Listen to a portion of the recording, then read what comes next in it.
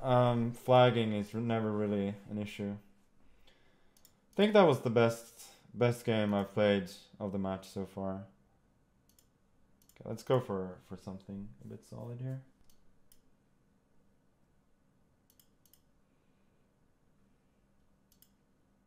He had a fork? Really?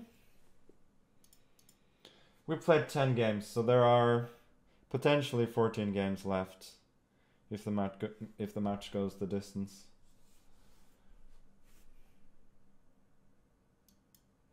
No, I don't think I missed a mate in one, because his knight was protecting c8. Yeah, I don't think I did. Should anyway not read chat. Losing IQ points by the minute.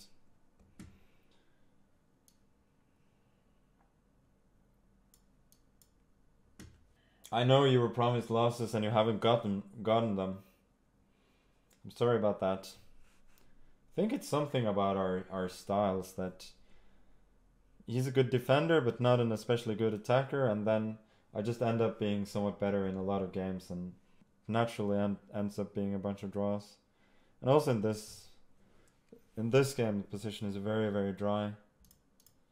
We could well see another one of those draws. But I'm hoping eventually, after we've traded, that my pawn structure on the queen side is going to be a little bit better. Okay, let's bring the knight around. Possibly to d6 and f5, attacking this one. Also, now that his pawn is on g3, it's hard to play f3, so it's a little bit harder to kick the knight away. Yeah, let's just reroute the knight.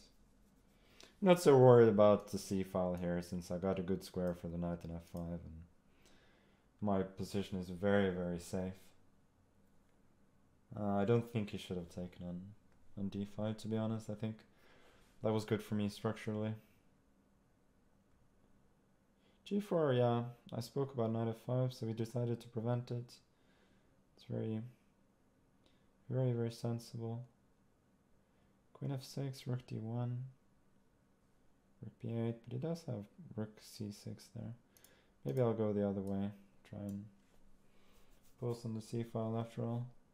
I also have the threat of queen b4 potentially attacking d4 and a4. Yeah, rook c6 makes a lot of sense. Yeah, I guess I changed my mind. I'm gonna move the knight back so that it's not hanging. But I think over the last the last few moves, his moves have been a little bit more to the point than mine. Maybe there was also a queen b5 there. Okay, let's exchange a few pieces. After all, my pawn structure may be a little bit better in the ending, so it's not like exchanges are necessarily bad for me. Rook d6, there's rook c1 and queen d6. Good thing this is not the Arrow Championship. Yeah, you're quite right. Oh, he probably made a move a long time ago. I just didn't notice. Okay. Rook c5. Yeah, let's force that exchange. Force it like forcing, huh? Queen b5. Queen b5, rook c1, take on f2. We can take on a5, but it looks good for me. Oh, he goes for it. It's an interesting choice. Certainly complicating the game. I've also got rook b7. Queen a5, take on c5. I win the exchange. And I have d4 later on. It's unclear, but it looks good for me.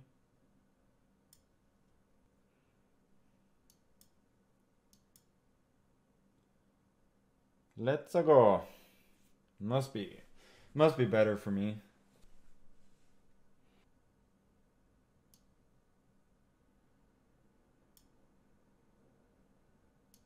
Okay.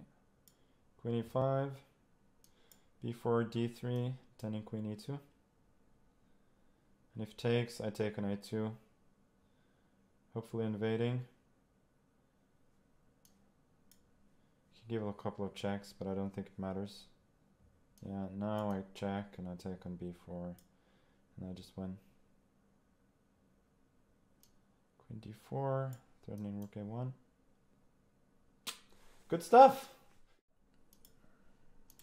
Very good, very good. Yeah, it looked like another draw, but I think my technique there was pretty good. I gained more and more ground, and eventually it's too much for him. So I try to sort of not so ambitious line here by just going knight c3 and knight f3 against his. But here, doesn't he just get a queen's Indian and tempo down? Don't know what his idea is. If he goes e6, I go e4. And normally the white pawn is on a3 and the queen's Indian. Whether I have the best technique? It depends on the situation. In general, I have good understanding, and that usually leads to playing endings well.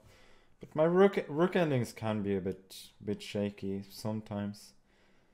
But they have gotten a lot better. I have gotten a lot more comfortable and confident in defending worse rook endings.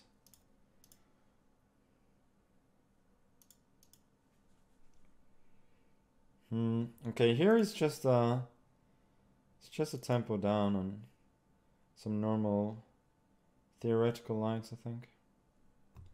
How much income tax did I pay last year? Is that really any of your business?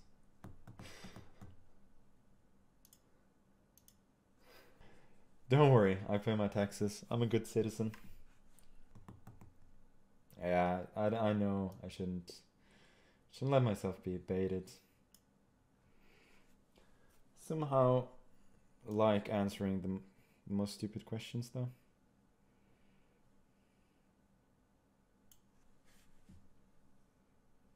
Oh, but maybe I should have gone a3 first.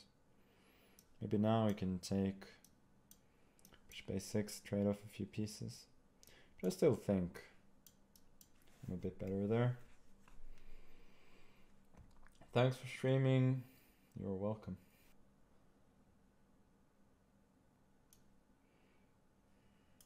Maybe his idea is queen c4 and then bishop e4.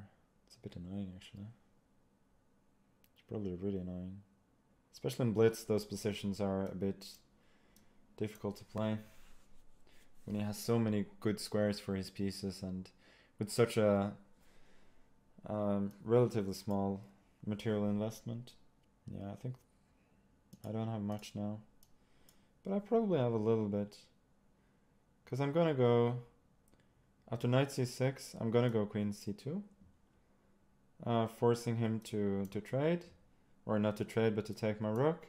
And then I think I will get control over the c-file. Will I adopt the World Championship Challenger? In bullet, maybe.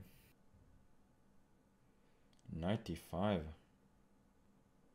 Okay. What's the point? Probably wants to go to f6 later to attack e4. So I guess I'll go rook c1 then.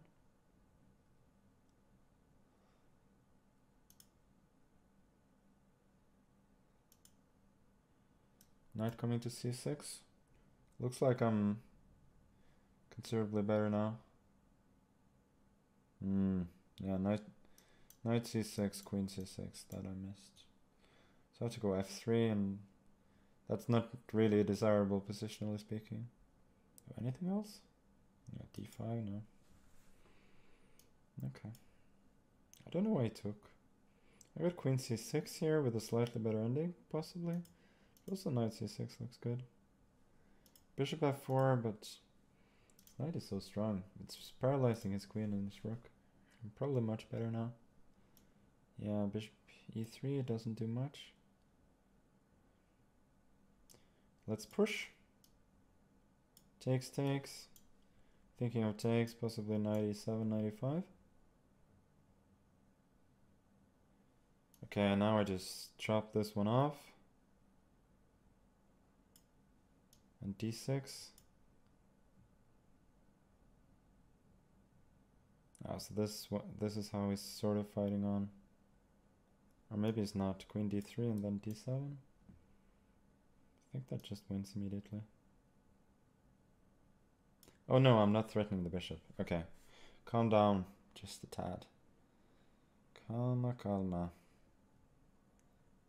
Calma. Rook e2 maybe? Yeah, rook e2 looks good.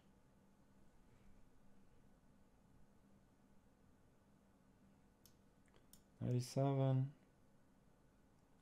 Don't think there are any serious tricks here. Yeah, none of this works for him.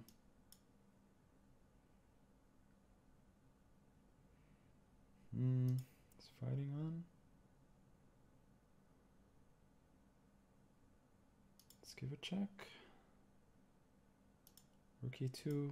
Just be really, really safe.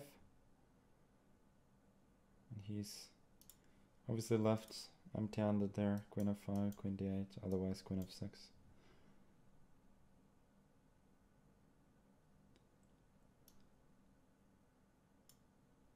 Queen f6, queen c5. But now this is an inertia at this point. Okay.